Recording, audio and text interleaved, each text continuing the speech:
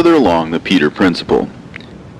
In a previous work, The Peter Principle and the Keys to the Kingdom, I both demonstrated that certain New Testament figures have parabolic significance and detailed how I was able to arrive at their proper interpretation. Peter, for example, can almost invariably be read as the church, because in Matthew 16:17 through 19, Jesus names Simon, son of John, Peter, which means rock, as a function of his listening to Jesus' Father in heaven. The name rock is attributed to Simon not because of who he was, but because listening to the Father makes a person securely founded and strong like a rock. So that when Jesus says in verse 18, "And I say to you that you are Peter, the rock, and on this rock I will build my church," we understand that the church is not founded on the basis of apostolic succession, because that would be mixing up cause and effect. Simon is called a rock as an effect of his spiritual intuition. So if the church is to be founded on this rock, then the cause is still the spiritual intuition that is a function of listening to the Father. Hence, both Peter and the church share the same cause and effect relationship, and can therefore be seen as interchangeable. The only reason that the church seems to be subordinate to Peter is because Peter is an individual, but the church is a corporate body of believers. And hence, when we speak of the church as being founded upon the rock, it is because the many persons within that body are each, like Peter, a rock. And hence the church is built upon the multitude of believers who, like Peter, together form a rock. Other figures have related functions as well. Jesus, for example, can be interpreted as the Word, since we read in John 1:1. "In the beginning was the Word, and the Word was with God, and the Word was God." And in verse 14 we read, "And the Word became flesh," which lets us know that Jesus is actually God. Jesus also means the Word. The Word is, in fact, Jesus' flesh. The Word refers to Jesus, and Jesus signifies the Word. And the Word also refers to the flesh, and the flesh also signifies the Word. When we see the word Jesus, we can translate it as the Word. And when we see Jesus referring to his flesh, we know that he is referring to his Word as well. From these few simple facts, we can derive an unlimited number of other insights. When, for example, Jesus breaks the bread and tells his disciples that it is his flesh that is being broken for them, he is actually telling them that his Word is going to be torn apart for their sakes. Also, since we see that Jesus is synonymous with the Word in parabolic language, the interplay between Peter and Jesus becomes the interplay between the church and the Word throughout church history, making his denials of Jesus really mean his rejection of the Word of God through the ages as well. The figures of James and John can be derived from the Scriptures also, but in a more complicated way. In Matthew 17:1 through 13, we read that Jesus takes Peter, the church, and James and John up into a high mountain apart, and he was transfigured before them. Now we already understand that Jesus represents the Word of God, and Peter represents the church. So when Jesus transfigures before them, why do Moses and Elijah appear?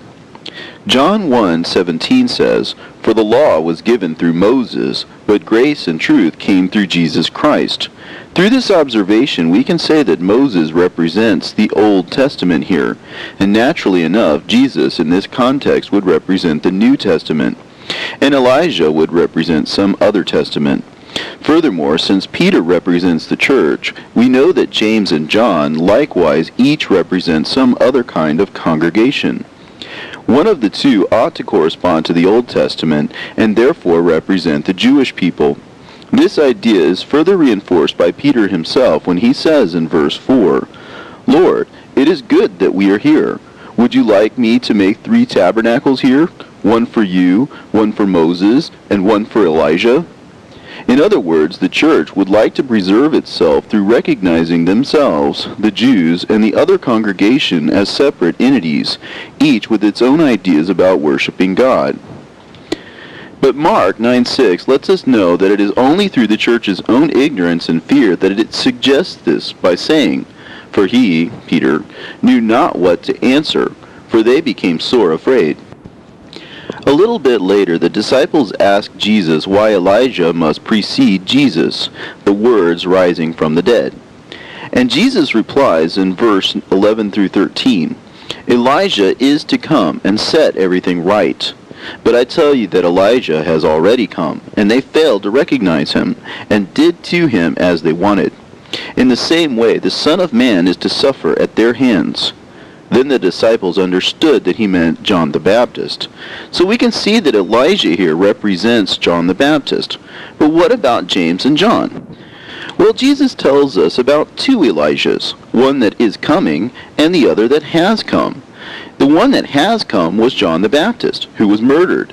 The one who is to come will be the one who is to set everything right. Since Moses represents the Old Testament and Jesus, the New, Elijah represents a testament that will set everything right, functioning as it were as a corrective testament. But if this is so, then why the parallel between the one to come and John the Baptist? It is fitting that Elijah should serve a double function here, because he represents a testament that was both destroyed and is to come. There is only one answer to the question of what scriptures were once cut off: the apocryphal books.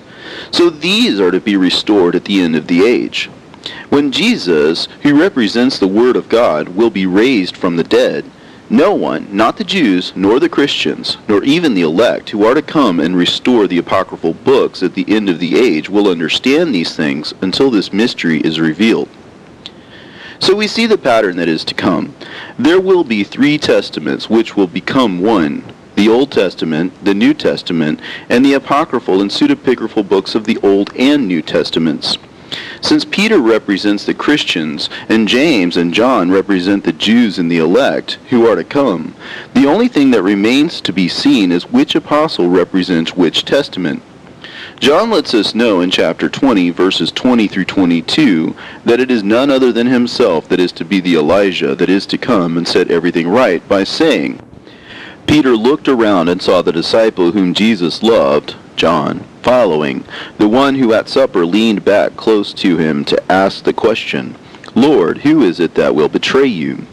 When he saw him, Peter, the church, asked, Lord, what about him? Jesus said, If it be my will that he stay until I come, what is that to you?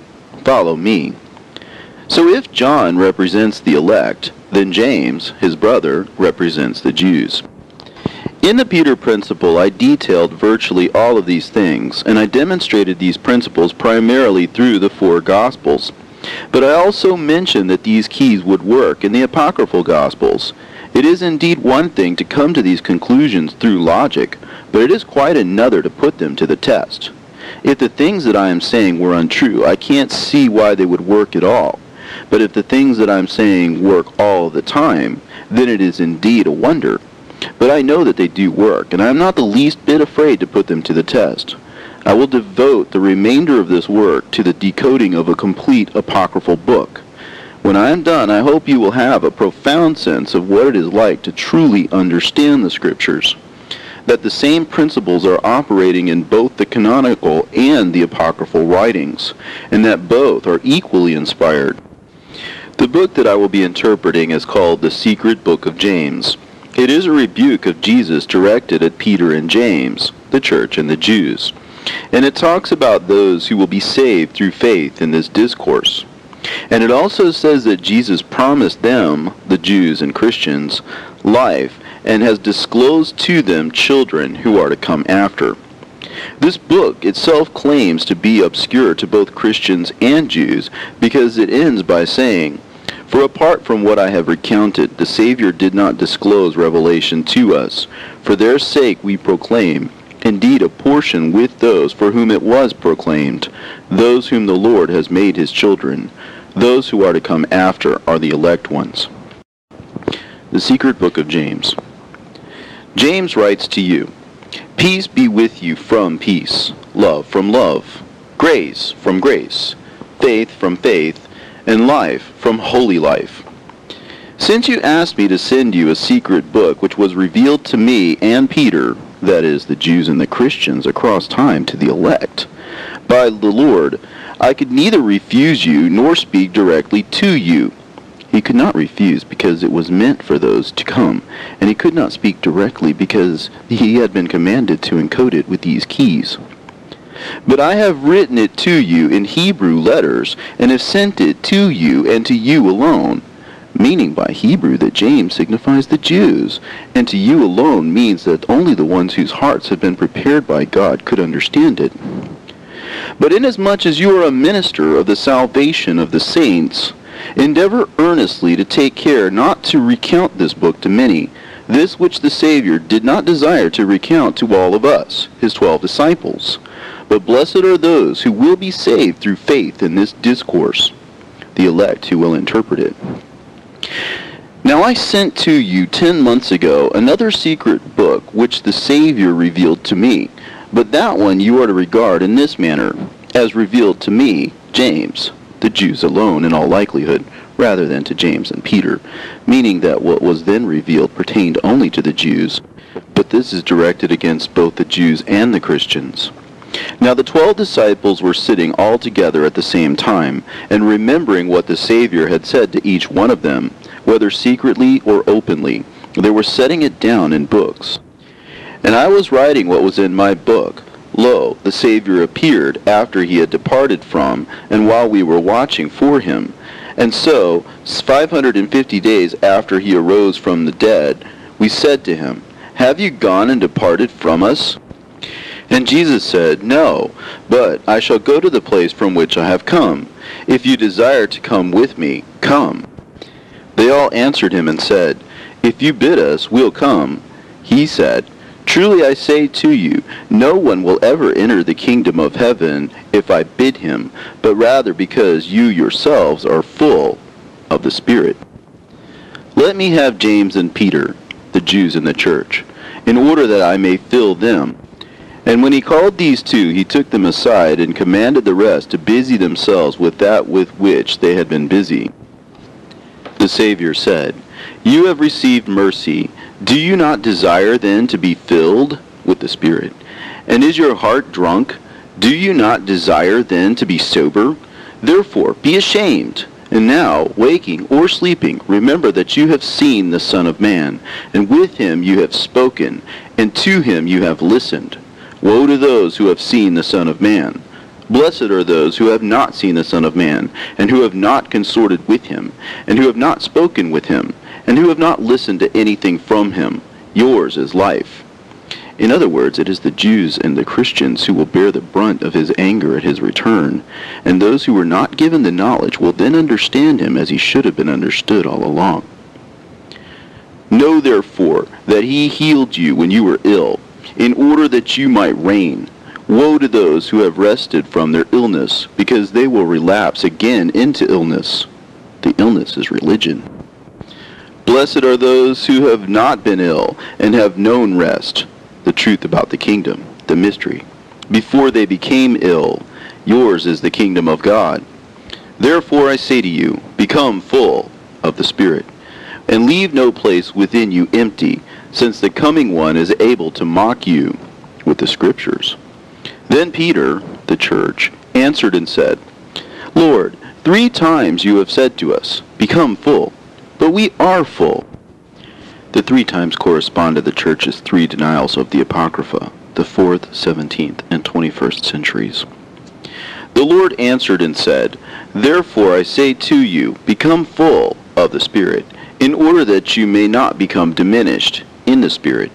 Those who are, spiritually, diminished will not be saved, for fullness of Spirit is good, and diminution in Spirit is bad. Therefore, just as it is good for you to be diminished in reason, and on the other hand, bad for you to be filled with reason, so also the one who is full of reason is diminished in spirit. And the one who is diminished in spirit is not filled spiritually, as one who is diminished of reason is filled spiritually. And the one who is full of the Spirit, for his part, brings his sufficiency to completion. Therefore it is fitting to be diminished of reason, while you can still be filled with the Spirit, and to be filled with the Spirit, while it is still possible to be diminished of reason. in order that you can fill yourselves the more spiritually. Therefore become full of the Spirit, but diminished of reason, for reason is of the soul, and it is soul. And I answered and said to him, Lord, we can obey you if you wish, for we have forsaken our forefathers and our mothers and our villages, and have followed you. Grant us, therefore, not to be tempted by the wicked devil. The Lord answered and said, What is your merit when you do the will of the Father, if it is not given to you by him as a gift, while you are tempted by Satan? The church, and to a lesser extent the Jews of the early church, would have liked to have been delivered from Satan's clutches. The Jews fell prey to the devil because they could not accept a Messiah who did not rescue them from the Romans. And the church fell prey because she could not accept the Word of God in its entirety. Both seem convinced of their own righteousness, but Jesus lets them know that God will rectify both dilemmas, but as a gift, while they are caught in their errors, being tempted by Satan, thereby setting up the final test of their virtue. Whether caught in their errors they will convert, or remain lost, as he makes clear by saying, But if you are oppressed by Satan, and are persecuted, and you do the Father's will, i.e. repent and convert, I say that he will love you, and will make you equal with me, and will consider that you have become beloved through his providence, according to your free choice. Will you not cease then being lovers of the flesh, and being afraid of sufferings? In other words, the devil has him right where he wants them, in relative comfort and enjoying worldliness. Or do you not know that you have not yet been mistreated, and have not yet been accused unjustly, nor have you yet been shut up in prison, nor have you yet been condemned lawlessly, nor have you yet been crucified without reason, nor have you been buried shamefully as I was myself, the word of God, by the evil one? But anyone who takes this position will go through all of these things, since the word yet lets us know that this is the price of conversion, as he goes on to explain. Do you dare to spare the flesh for whom the Spirit is an encircling wall? If you contemplate the world, how long it is before you, and also how long it is after you, you will find that your life is but a single day, and your sufferings a single hour. For the good will not enter the world, that is, the Spirit is incompatible with worldliness. Scorn death, worldliness, therefore, and take concern for life. Remember my cross and my death, and you will live. And I answered and said to him, Lord, do not mention to us the cross and the death, for they are far from you. They didn't understand about the word. The Lord answered and said, Truly I say to you, none will be saved unless they believe on my cross. But those who have believed on my cross, theirs is the kingdom of God. Therefore become seekers for death. Unless they are willing to die to their beliefs, they will not live. But those who will live. Just as the dead who seek for life, for that which they seek is revealed to them, the elect who believe in the hidden scriptures that were killed. And what is there to concern them? For they who have no stake in any prior religious affiliation, there will be little or no problem accepting this. When you turn towards death, it will make known to you election. In truth, I say to you, none of those who are afraid of death will be saved, for the kingdom of God belongs to those who have put themselves to death. When their reason diminishes, they will become full. Become better than I. Make yourselves like the Son of the Holy Spirit. Then I questioned him, Lord, how may we prophesy to those who ask us to prophesy to them? For there are many who look to us and seek to hear an oracle from us. They are unable to understand or to interpret the scriptures. The Lord answered and said, Do you not know that the head of prophecy was cut off with John the Baptist, who represents the hidden books of Scripture, which were cut off, the ones that will herald his second coming? And I said, Lord, it is not possible to cut off the head of prophecy, is it? We know what we're talking about, don't we? The Lord said, When you come to know what head is, and that prophecy issues from the head, then understand what the meaning of its head was removed is. These are the faculties of seeing, hearing, and speaking, which along with understanding are all requisites for the revealing of the mysteries of the Scriptures. John's head was cut off because his condemnation of adultery in high places engendered hatred and a wicked scheme on the part of Herodias' wife, who through lust, social pressure, and a rash oath brought about his demise. I first spoke with you in parables, and you did not understand. Now in turn I speak with you openly, and you do not perceive. But it is you who were to me a parable within parables, and as that which is open in the words that are open. By parable within parables, he means that though they searched for the meaning of the parables, they were, in fact, themselves the subject of the parables, although they would never catch on until he disclosed it to them, such as this very letter is a parable about them without their having realized it yet. Be zealous to be saved without being urged. Rather, be ready on your own, and if possible, go before me. For thus the Father will love you. Be quick to repent and convert, and like John the Baptist, go before him to proclaim the good news of his second coming. Do not wait until judgment comes at last. Become haters of hypocrisy and evil thought, for it is thought which gives birth to hypocrisy, but hypocrisy is far from the truth. Let not the kingdom of heaven wither away by evil thought and hypocrisy. For it is like a date palm shoot whose fruits poured down around it. It put forth leaves, and when they budded, they caused the productivity of the date palm to dry up. Thus it is also with the fruit which came from this simple root. When the fruit was picked, fruits were collected by many harvesters. It would indeed be good if it were possible to produce these new plants now, for then you would find the kingdom. The date is a fruit, so it has the seed inside. The seed, when planted, will bring forth another palm. Therefore, there would have to be a passage of a considerable amount of time before another harvest. The leaves, the unfruitful growth of theology and organization within early Christianity, took all of the energy that was intended for fruitage and diverted it, thereby withering the tree. This is also a paradigm for Jesus' death and his going away. This is all part of his plan of salvation. Since I have been glorified in this manner before this time, why do you all restrain me when I am eager to go? You have constrained me to remain with you 18 more days for the sake of parables. This would represent the time of harvest, when they realize that they are themselves the subject of the parables. It sufficed for some persons to pay attention to the teaching, and to understand the shepherds, and the seed, and the building, and the lamps of the virgins, and the wage of the workers, and the double drachma, and the woman. I won't attempt to interpret any of these here, but it is clear that while some people both paid attention to these parables and understood them, the Jews in the church did not. In another of my works, The Hidden Treasure, I explained some parables as meaning that the mystery of the kingdom would be lost and eventually rediscovered, and that bound up in it would be the reestablishment of the truth as contained in both the canonical and apocryphal books. So if some understood, then the church would itself be responsible for its loss. This is why Jesus exhorts them to become eager about the word. Become zealous about the word, for the word's first condition is faith, the second is love, the third is works. Now from these comes life, for the word is like a grain of wheat.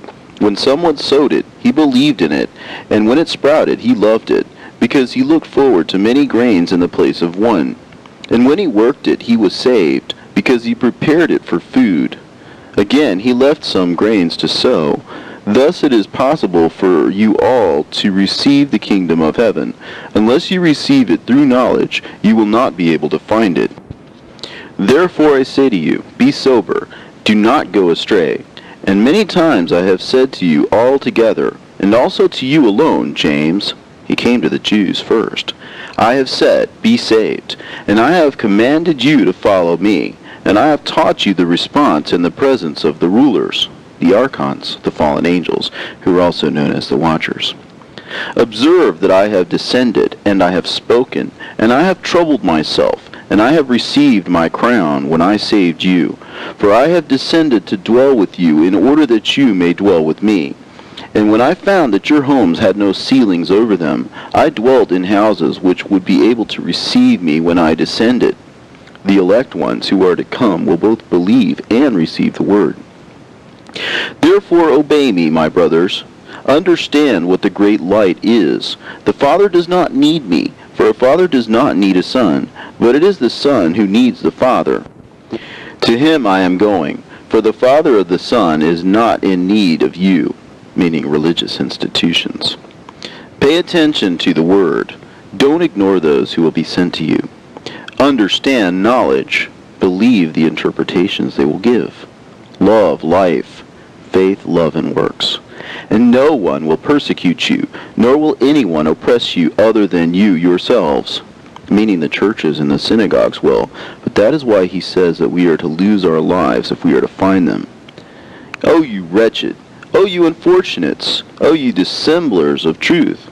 O you falsifiers of knowledge! O you sinners against the Spirit! Do you even now dare to listen to the elect, when it behooved you to speak from the beginning? Do you even now dare to sleep when it behooved you to be awake from the beginning, in order that the kingdom of heaven might receive you? In truth, I say to you that it is easier for a holy one to sink into defilement, and for a man of light to sink into darkness, than for you to reign, or even not to reign. I have remembered your tears and your grief and your sorrow. They are far from us. Now then, you who are outside the inheritance of the Father, weep where it behooves you, and grieve and proclaim that which is good, since the Son is ascending appropriately. In truth, I say to you, had it been to those who would listen to me that I was sent, and had it been with them that I was to speak, I would never have descended upon the earth. And now then, be ashamed on account of them. Behold, I shall depart from you. I am going, and do not desire to remain with you any longer, just as you yourselves have not desired. Now then, follow me quickly. Here he is talking to those who will convert, that they should do so quickly, without hesitation. Therefore I say to you, for your sake I have descended. You are the beloved. You are those who will become a cause of life for many. Beseech the Father, implore God often, and he will give to you.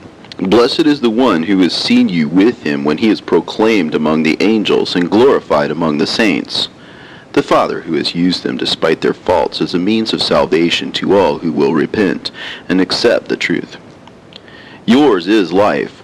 Rejoice and be glad as children of God. Keep his will in order that you might be saved. Take reproof from me and save yourselves. I intercede on your behalf with the Father, and he will forgive you much. And when we, the Christians and the Jews, heard these things, we became elated, for we had been depressed on account of what we had said earlier. They were no longer depressed because when they perceived that God had used their errors as a means of salvation, they lost sight of the gravity of their sin. Now when he saw our rejoicing, he said, Woe to you who are in want of an advocate! Woe to you who are in need of grace! Many among them will imagine that since good will come as a result of their rejection of Christ, that their stubbornness will automatically be overlooked. But Jesus is letting them know that a sincere repentance is still necessary, and that they should bring forth fruit worthy of repentance by saying, Blessed are those who have spoken freely and have produced grace for themselves. Liken yourselves to foreigners. Of what sort are they in the estimation of your city? Why are you troubled when you oust yourselves of your own accord and depart from your own city? They abandon their place in the kingdom in order to establish their own. Why do you abandon your dwelling place of your own accord, readying it for those who desire to dwell in it? By readying it for those who desire to dwell in it, he means that because all of this is spelled out in parabolic language, in no uncertain terms, once the mystery is realized, that is revealed to the world by the Father, everything they have done or failed to do will mean the end of them and the beginning of a new people, who through faith in God's total power will be able to usher in the kingdom at last. O you exiles and fugitives, woe to you, because you will be caught. Or perhaps you imagine that the Father is a lover of humanity. That is, he somehow intends for the world to remain as it is now. Or that he is persuaded by prayers, that is, prayers that reflect such a view. Or that he is gracious to one on behalf of another. Or that he bears with one who asks for fleshly things, as he goes on to explain. For he knows the desire and also that which the flesh needs. Is it not the flesh that desires the soul? Yet the body does not sin without the soul, just as the soul is not saved without the Spirit. But if the soul is saved when it is without evil, and if the Spirit is also saved, then the body becomes sinless. For it is the Spirit which animates the soul, but it is the body that kills it. That is, it is the soul that kills itself. Truly I say to you, the Father will not forgive the sin of the soul at all, nor the guilt of the flesh. For none of those who have worn the flesh will be saved. For do you imagine that many have found the kingdom of heaven? If the kingdom of God is within us, as it says in Luke, and this corruptibility must put on incorruptibility, as Paul says, then we shouldn't be too surprised at these statements. He is still addressing Peter and James here, and he also called reason soul earlier, so actually he might also be referring to fleshly reason as opposed to spiritual intuition. Blessed is the one who has seen himself as a fourth one in heaven. Jesus has already indicated that we should become greater than him, and he also tells us in the canonical traditions that we shall do greater things than he did, because he went to the Father. So if he is counted as one in heaven along with the Father and the Holy Spirit, then apparently it is his desire that we should become like him. If we recognize the authority he has given us as a new people, then we know his will, become, as it were, his friends, who know what the Master is doing, thereby seeing him as he is, and thus becoming like him. When we heard these things, we became distressed. Now when he saw that we were distressed, he said, This is why I say to you, that you may know yourselves, and not, as it were, to frighten them with condemnation. For the kingdom of heaven is like an ear of grain, life, which sprouted in the field, the Scriptures which were in the world.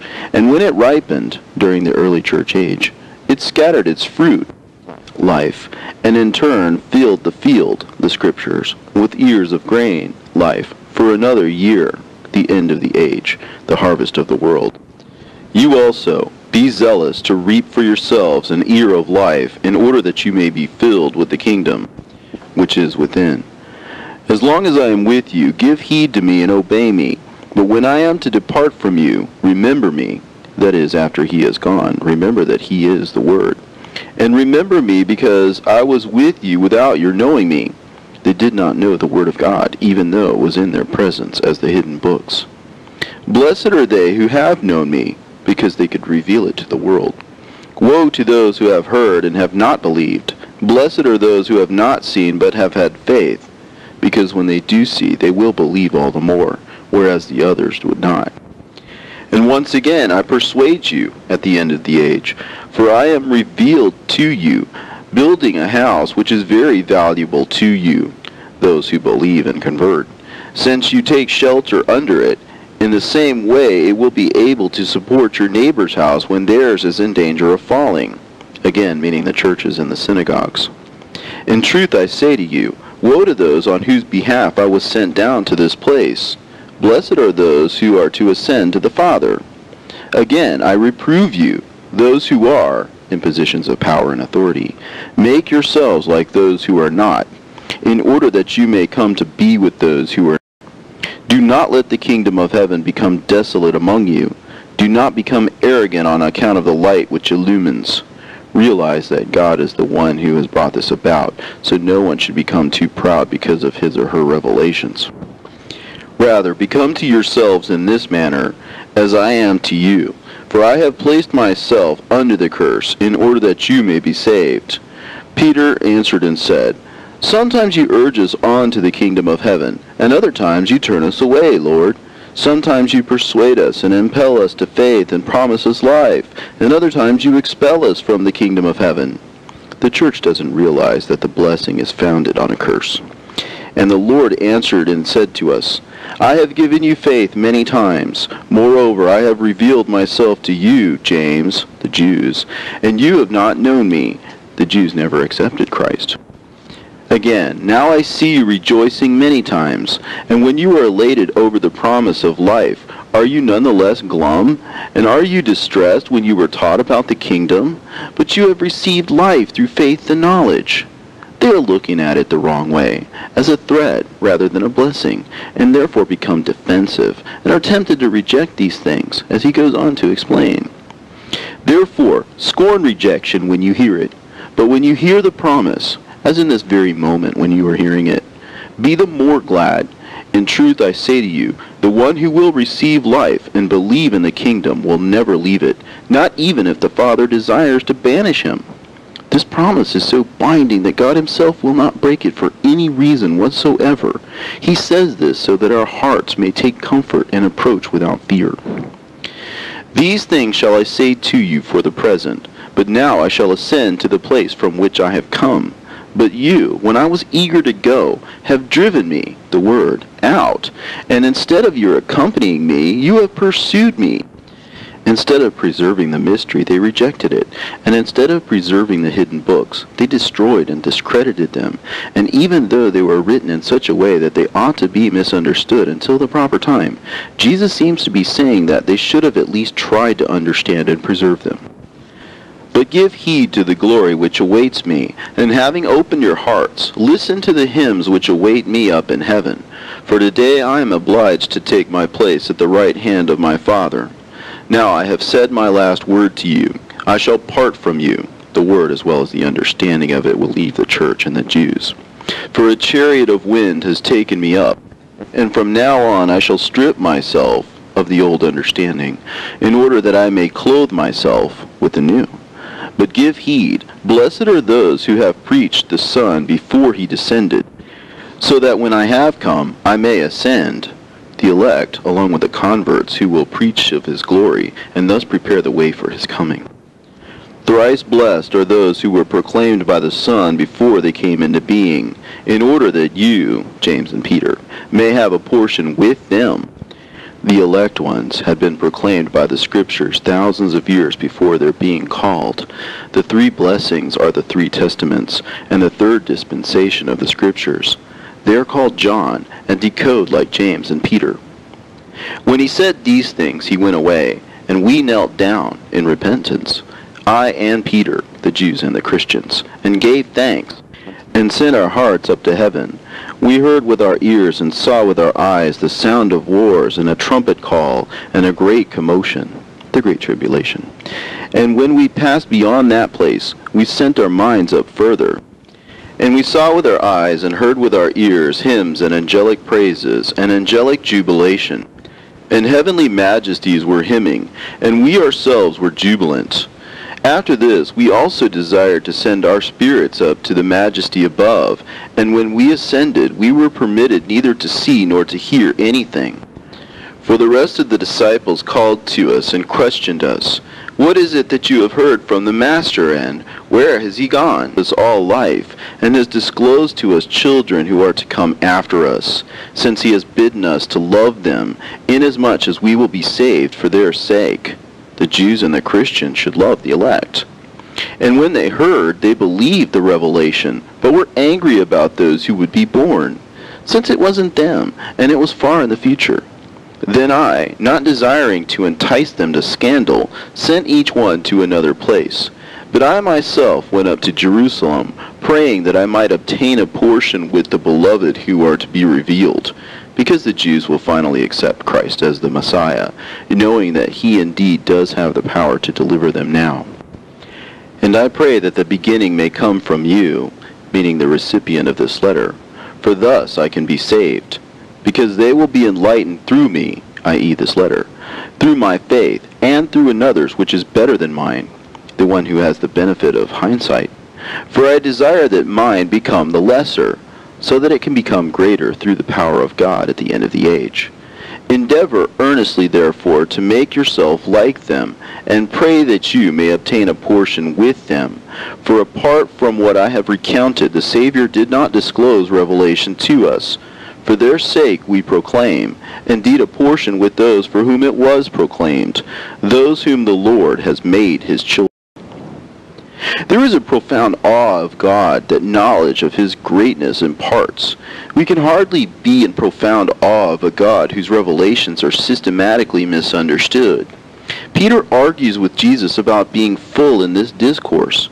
The church is convinced that it is in the right and is therefore blind to its mistake. As long as it holds that the hidden books are apocryphal, then there is no way for them to realize that they are inspired unless and until they are revealed. Early in the church age, none of these things would have made sense because they were written before the prophecies in them had come to fulfillment. If anyone at that time would have been able to explain it to them as what would come to pass, they would have been dismissed on the grounds that they were merely written to harm the church, and would hence be branded as heresies. But if after the passage of time all trace of what they were supposed to mean becomes anathematized, then eventually no one would know the mystery anymore, which would allow for the prophecies to come to pass right under everyone's noses without anyone suspecting in the least what their true purpose was. No one can truly oppose God, because his understanding and power are limitless. If God is the source of all things, then all things should reflect that source. If these keys unlock the canonical scriptures and also the apocryphal books, then their source ought to be the same. This is the return to him. Whatever does not return to God is not from God, but returns to its own source. Having exhausted its usefulness, it returns to oblivion, and is gone like a day that is past, and cannot be called back into existence. God desires to overcome emptiness with fullness, and fullness with emptiness. His words reflect his eternity, and they can finally be appreciated as the image of his glory, not as words that can be spoken, but as words that speak to the eternity that he planted within us, who, finally able to receive the breath of life, once again become living beings.